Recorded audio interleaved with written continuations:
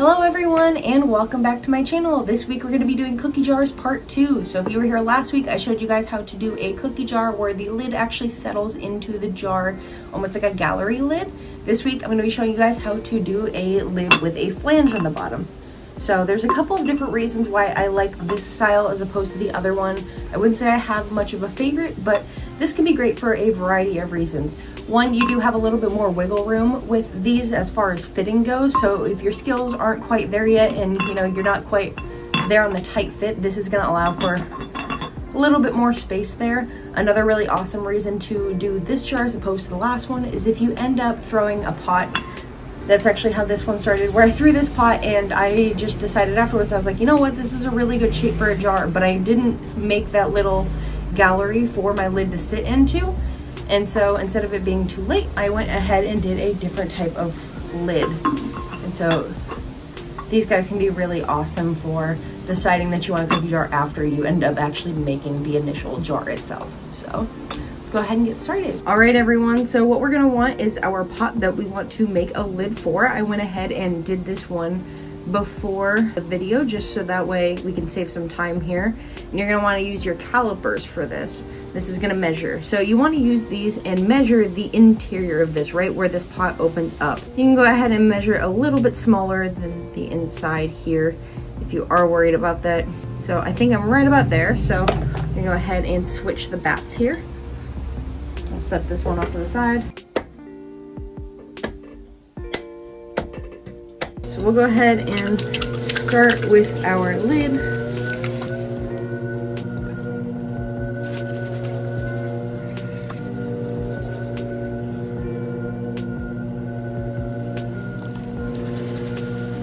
All right, so we are centered. Now we're gonna wanna go ahead and open this up a little bit. We wanna kind of have some sort of an idea of how wide we're doing this. So I'm looking at this like, this is gonna be a pretty wide lid. So we can go ahead and flatten this out a little bit if you have a wider pot. And I just like to use this part of my hand just to kind of get an even pressure all the way through. All right, so that's closer to the size we want. So now once we have this, we're gonna go ahead and open this up just a little bit, just like how we would throw a normal pot. We really don't want to try and go all the way down to the bottom. When we open this up, we kind of want to bring this as far out as we have our measurement. So I'm gonna try and drag this basically all the way to the edge here, which is why that's the size that I left my centerpiece at. So we'll go ahead and we'll open this up, and you always got to remember to compress your bottoms so that way things don't crack later.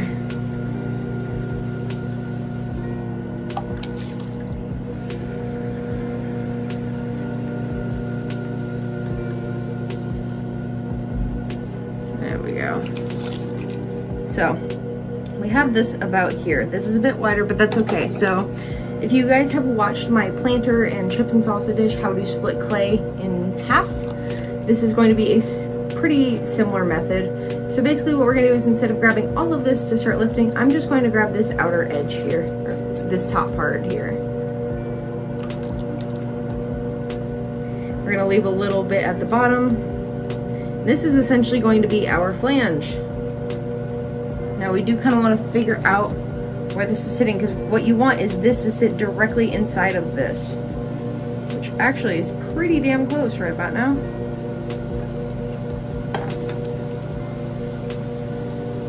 So we'll go ahead and work the rest of that clay, because we can always trim stuff off later.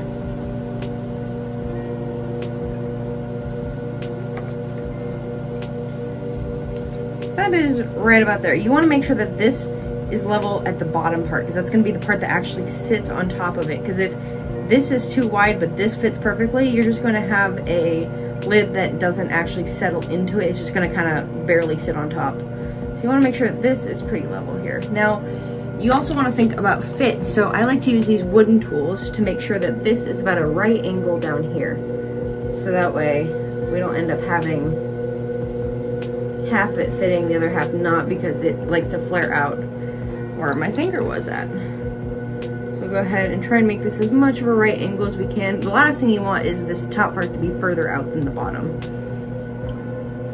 that's gonna make for a very unsettled lid. So I like to use this wooden tool to get myself a nice 90 degrees.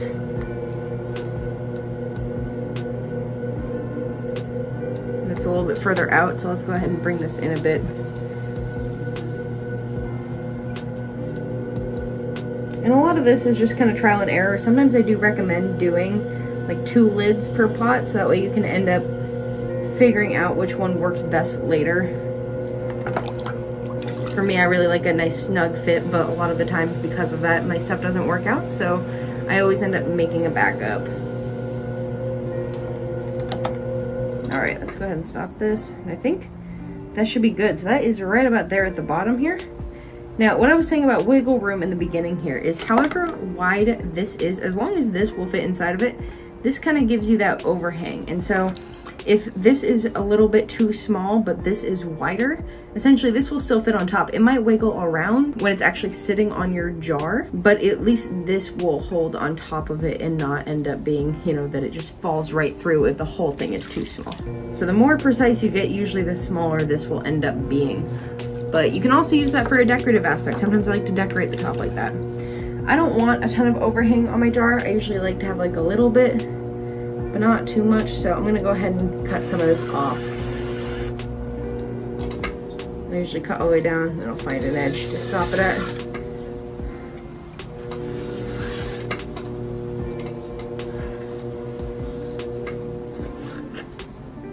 And I always like to clean up my bottom. So essentially what we're doing is we are throwing this upside down. Now, if you wanted a butter jar, the ones where, you know, the water will sit at the bottom and the butter stays good, this will be the type of lid that you end up doing. You'll just end up leaving a lot of extra clay here to make this a bit taller. So that way that settles all the way in there. But for now, we're just working on the basics. But if that is something you're interested in, this video is also helpful for that. I don't feel like I need any of this extra stuff here. So I'm gonna go ahead and cut off some of this excess because I just don't need this. I'll take about half that size. Again, you can always cut off clay, but you can't re-add it. So I always start large and then kind of trim off where it's needed. So I always go ahead and do one last check with my calipers. So does this fit? And all the way down to the bottom here. See, now after I adjusted that, it's a little too large. So I'll go ahead and use my finger to kind of get that in one more time. Try this again. I'm feeling like that angle kind of came back, so let's clean that up.